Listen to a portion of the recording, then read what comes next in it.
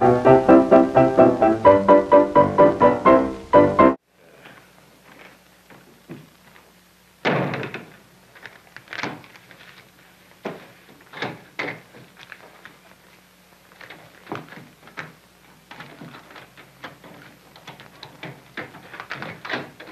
Vivian.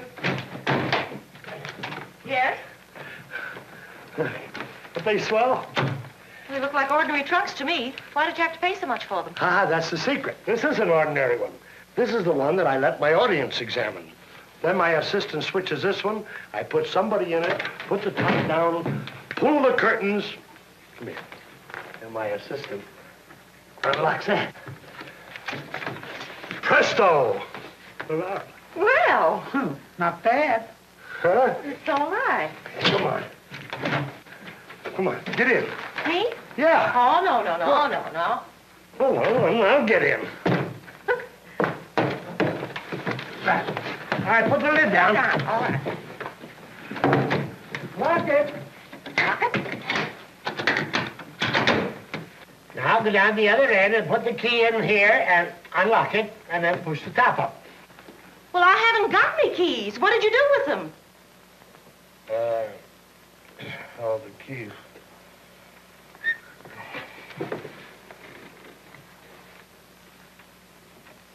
I got them. What? I say, I got them here. Don't stand around and argue about it. Do something. Get me out of here. If we can only keep the big lug in there. Oh, Papa, do something. All right, I'll get the axe. No axe. You'll do nothing of the sort. After Edgar paid so much money for these trunks, you'll go get a locksmith. Hurry up. That's it. Get a locksmith, but hurry. Papa will be right back, Edgar. Hello. Mrs. Kennedy, this is Mr. Potter. May I speak to your husband? Oh, yes, Mr. Potter. He's here. But he's in a trunk. Not drunk, trunk. Well, I don't know. I'll see. Edgar. Just a moment, Mr. Potter. Edgar, it's Mr. Potter. He wants to speak to you. Oh. Well, shall I have him call back later? Oh, no. Wait a minute. Maybe he wants to go into business with me. Well, here, give me the telephone. Give it to... Here it is, Edgar, on top, right over the lock. All right. Hello? Kennedy? Yeah. You sound like you're in a barrel. Oh, you've got a cold. Well, that should keep you from trying to tell some of those stale jokes. I'm sorry about that, Mr. Potter. I'd like to talk over that deal again. Oh, well, anytime. Oh, and say, bring some friends with you. I got a swell new trick to show you. Very well, I'll see you tomorrow night. All right, tomorrow night. That's fine. Goodbye. Oh, he's coming over tomorrow night with some friends. Will I get him this time? If we get you out of there. Oh, where's Pop? Where's that locksmith? Well, there it is. Just as I thought. An outlawed lock. What do you mean, outlawed? I ain't got a key to open it. They haven't made a lock like that for 20 years. Well, what are we going to do? Stand back. Sometimes if you drop them, they spring open. Oh, wait a minute. My husband's in there. What's he doing in there? Well, it's a magic trunk. Oh, one of those things. Uh-huh. Hey, push the button on the end.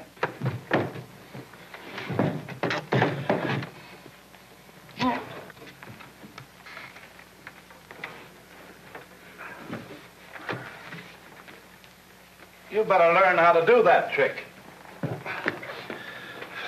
That'll be $5.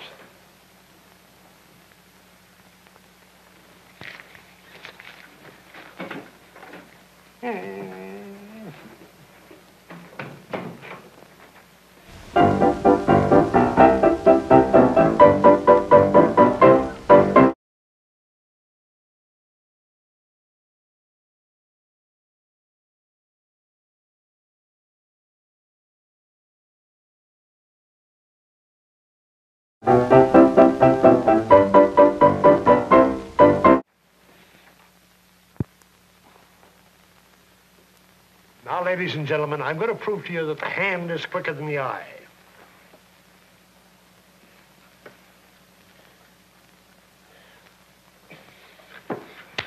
Oh, I'm sorry.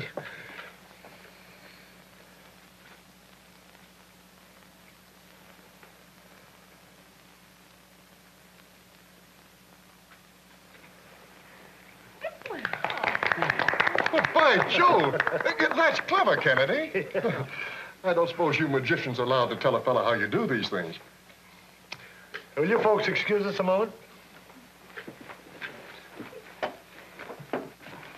As a general rule, we professionals don't disclose our secrets, but I couldn't hold out on a prospective partner. So I'm not only going to tell you how to do it, but I'm going to show you how to do it. You take this little thing, you stuff the cigarette into there. You let loose, and it rubber pulls it up your sleeve. Put it on down the sleeve. I hope I can do this thing. You can't miss. Have a cigarette. Your husband certainly is the life of the party. It's the first time I've ever seen John so interested. Wait till you see Edgar's mysterious trunk trick. My friends, allow me to present my new partner. Not yet. In the art of legerdemain. Take over, Professor. Now, ladies and gentlemen, this is to prove that the hand is quicker than the eye.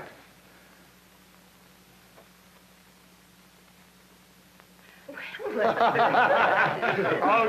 can have a lot of fun with that, Kennedy. Oh, you certainly should. Now, here's a little one you should learn sometime. Yeah? You put a napkin over a glass of water, covering it completely. So, now, with a magic pass and the magic word. Hey! I'm on fire! I'm burning up! Wait a minute. Now, hold it. Keep cool. Keep cool. Keep cool. Now, that'll get it for you. You must have done something wrong. You certainly did. Well, take your coat off, Mr. Potter, and I'll dry it for you. You bet I will. Well, look, I'll go get the big trick ready. I can't make any mistake on that. Oh, here, let me have it.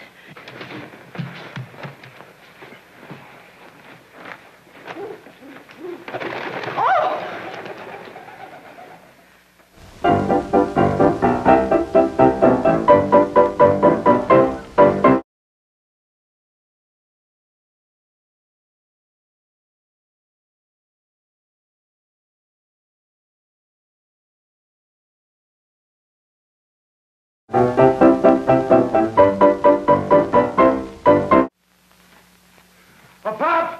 A pop! Yeah. Oh, Everything is set.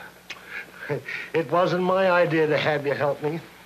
And if you pull one boner, all you'll need with that black suit is a box. I'm not going to gum up anything. I know what to do.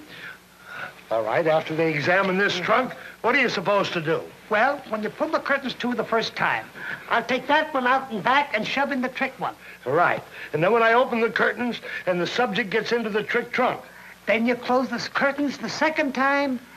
I take the party out of the trunk and put them in that cabinet and then stand by. Behind the curtains for the other tricks. Right. Let's go. Oh, come here. Oh.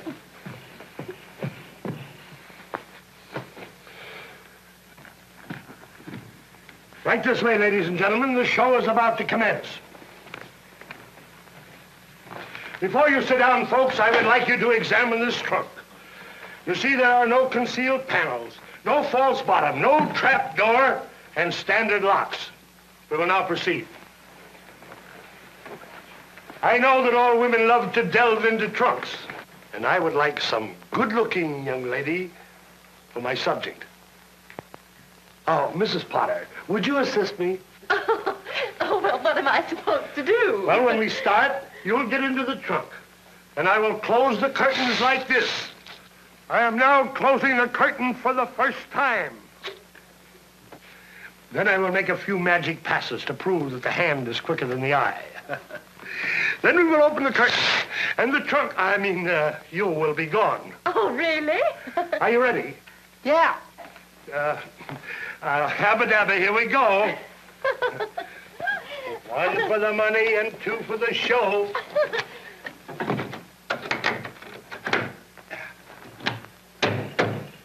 Mr. Potter, will you just sign that so you'll be sure the lock hasn't been tampered with? Now we will close the curtains.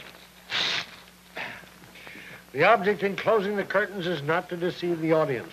It is merely to give the mystic forces an opportunity to operate in darkness after I have summoned them with the magic word. Abba-dabba, abba-dabba. Mr. Potter, will you unlock the trunk?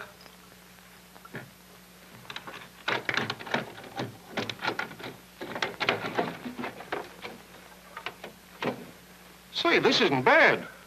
But where's Mrs. Potter? Oh, you want her bag?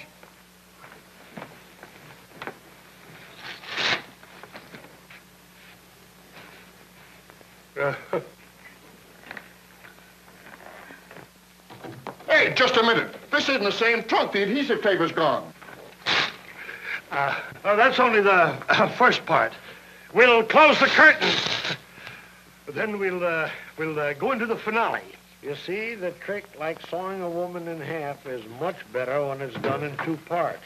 I'll hypnotize my wife and make her disappear, and then we'll find both the ladies in the little cabinet. Come here, honey.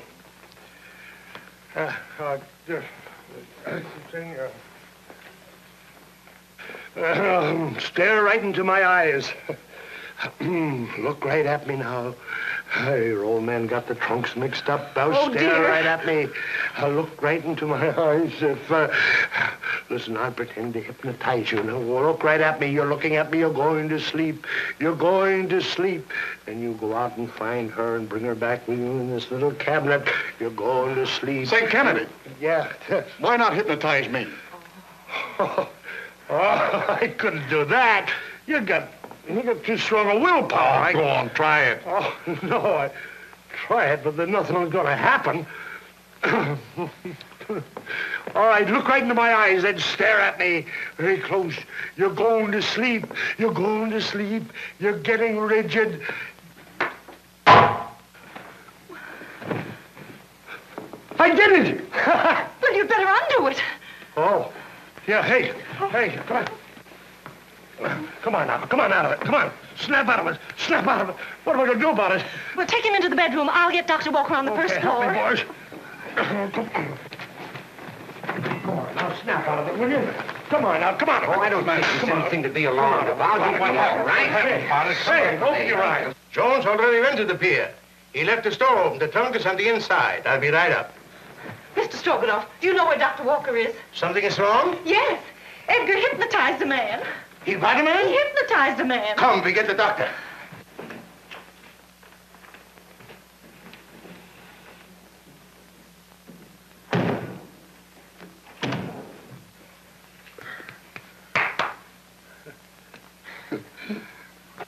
Well, you hypnotized me anyway, Kennedy. I guess it did. Funny how it makes your head ache. Yeah, I guess it would, all right. Where's Mrs. Potter? Mrs. Potter. Oh, Miss Potter's still in the trunk. What? Look out, she's in the trunk. Where's the trunk? Why, an expressman took it. He said the landlord told him. He was supposed to take Jones's trunk out of 203. Well, where'd he take it? How do I know? Jones is on his way to Australia. Australia? Yeah. Oh, let's get to the dock. You pay for this, Kennedy. Hey, wait a minute, hold that boat. Hold everything, wait a minute. Look out there, wait a minute, hold that boat.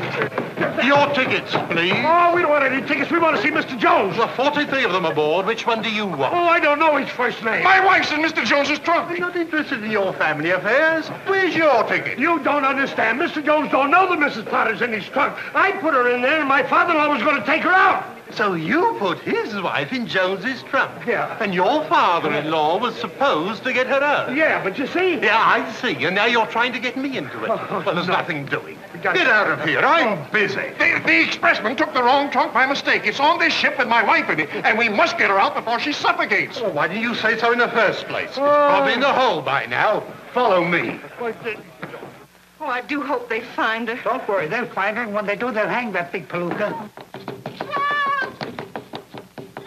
It's in there. In the trunk. Oh. Oh, hurry, Daddy. Oh. When are they going to do the trick? Oh, pretty soon.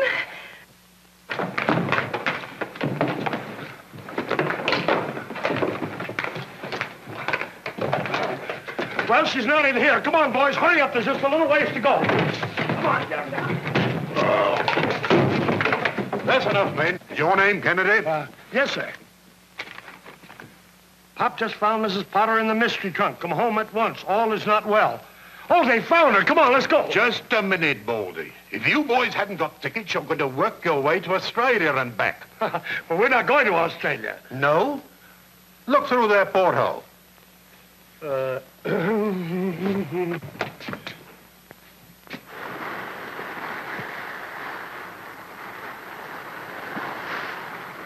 You're a magician.